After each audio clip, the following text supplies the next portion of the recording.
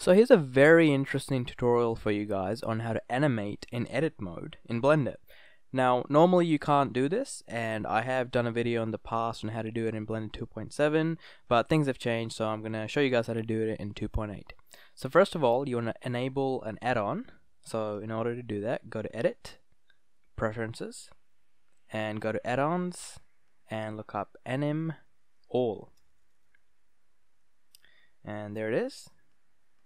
Have read and just enable it by ticking this box right here.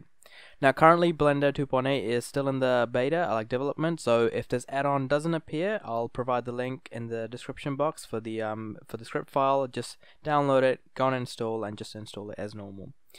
So click Save Preferences, close out of it, and for the sake of the tutorial I'm just going to use this cube right here.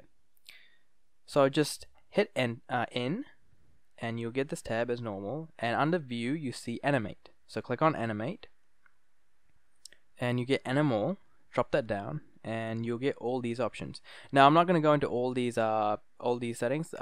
You guys can experiment that with yourselves, but for the sake of the tutorial I'm just going to use points. So here's how to animate in edit mode. Go to edit mode, and as an example I'm just going to use this vertex right here, and I'm going to move it up and simply hit Insert Keyframe, and you'll see on the timeline that it has Enable Keyframes on where the cursor is. So I'm going to go here, maybe move this here I guess, and go Insert Keyframe again.